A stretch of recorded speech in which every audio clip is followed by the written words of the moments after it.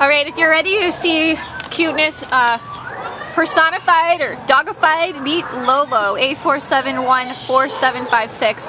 And Lolo is a 5-year-old male, black and white. We're gonna guess because we don't know for sure.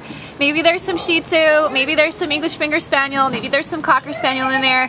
Definitely got a Spaniel thing going on. And he arrived here at the Baldwin Park shelter on May 27th. Lolo is happy and charismatic. He walks well on a leash and he just prances around like he owns the world and is happy to be there. What else can you tell us about Lolo? You know, I think he'll be a great family dog, or for an individual, he'll fit in any situation. He's just, you know, laid back. He loves to walk on his leash and he's good with other dogs. And it's got a great medium energy level. Yep. He weighs 22 pounds, so come snap this dog up here at the Baldwin Park shelter.